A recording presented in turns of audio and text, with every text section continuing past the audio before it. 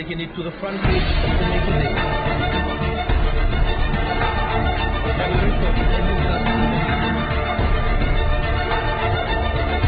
A situational analysis of commercial exploitation.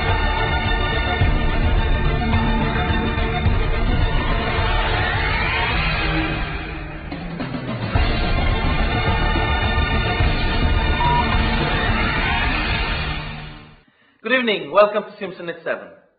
Fiji witnessed one of the biggest brand relaunch in its history when the ANZ Bank launched its new global brand on 27 October. The launch in Fiji was in fact the biggest launch in the South Pacific region, and locals featured prominently in the organization of the brand relaunch, not just here but throughout the Pacific. If you walk past the center of Sulu today, you would have seen the huge banner signifying ANZ's new look and presence. Simpson at 7 went behind the scenes of the brand launch to see how local company Signzplus contributed to the event, as well as the role played some very capable and talented locals in partnership with their overseas counterparts.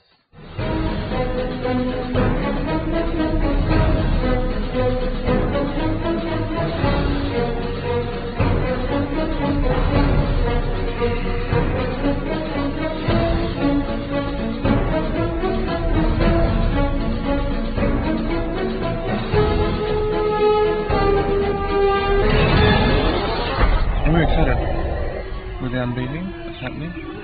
Yeah, we just roll it, get the boys up, roll it all up, just make sure it's all straight, and then tie it up and we'll go on track. And I think we're going to be the biggest launch globally. Well, the first process of our installation is to check in freight that the banner is in good working condition, check the prints to see that the colours are, are what the designers have designed for the banner. That's why we had invited ANZ down to visually proof the banner, and then confirm the sizes. Because the first stage is to check that there's no rips in the banner, because it's a very large banner. And then just checking all the little bits that is going to be attached to the wall, and then also prepping the banner by rolling it up and getting it ready for transportation to the site. And go like last time, everybody in the same, not too fast, too slow. No way.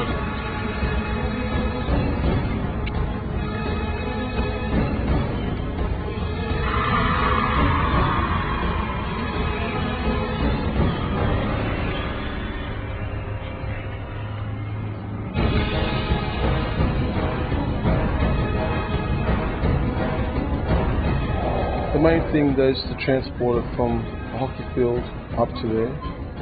Fortunately in Fiji, it's abundance of manual labour.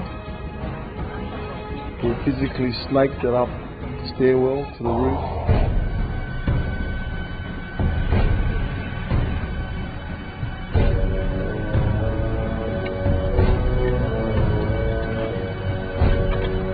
And then set up our ropes and everything to abseil down, because we've chosen to install that banner by rope access, which is part of something that we do in Sydney.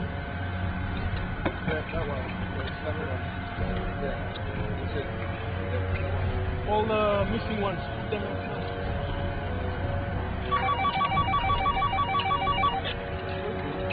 We'll put a snap hook on each one, except for the ones where the ropes are.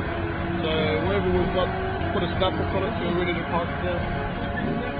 And pretty much lowering it down with the coordinating with the guys on the roof and attaching it with stainless steel snap hooks to the cable.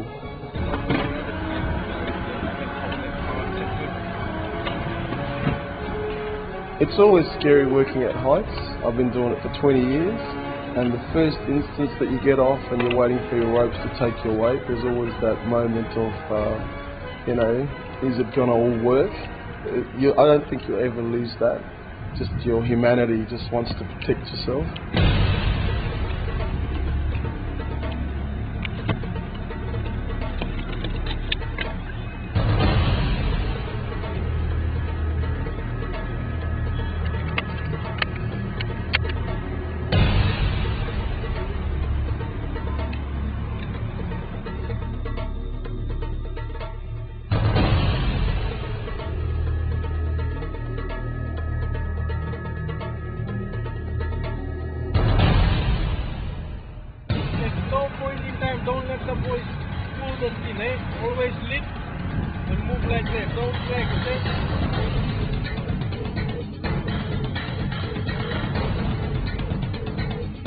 The main thing in Sydney, it would be just down and drop the banner, but we were briefed by ANZ that they wanted to do a launch and have it revealed like a Roman blind effect.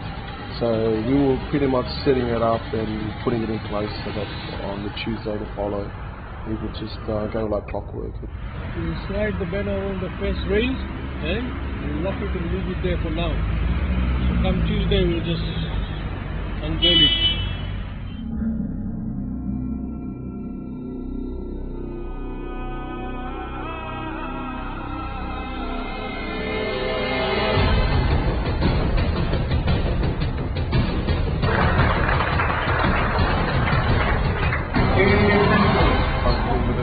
Yep, just with all the stuff that we need to do and the weather today.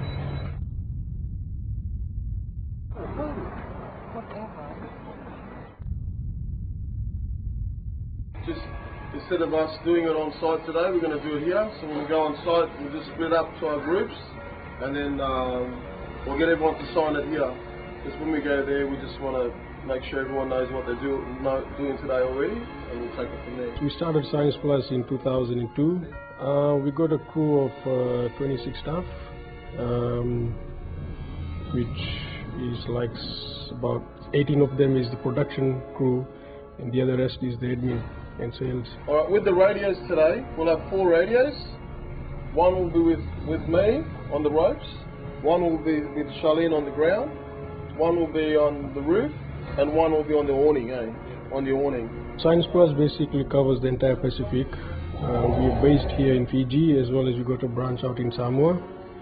And between the two countries, we managed to service the whole Pacific, including PNG, Solomons, Tonga, and Vanuatu as well.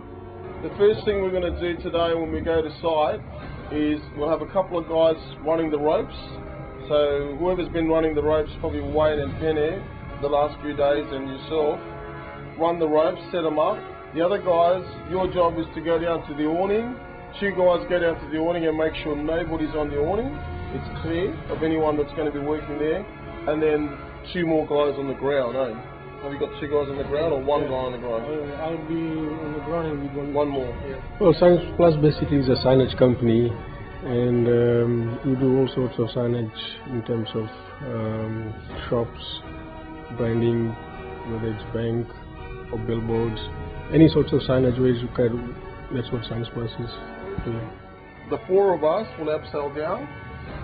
We'll start undoing all the black straps that are holding the banner at the moment, and we'll attach the new white ropes to the ropes for lowering down the banner. So we'll have 4 ropes attached to it, and then the guys on the roof will be holding the ropes and pretty much holding the banner in position. We won't try and do that too early. We're probably looking at doing that around about 6 o'clock.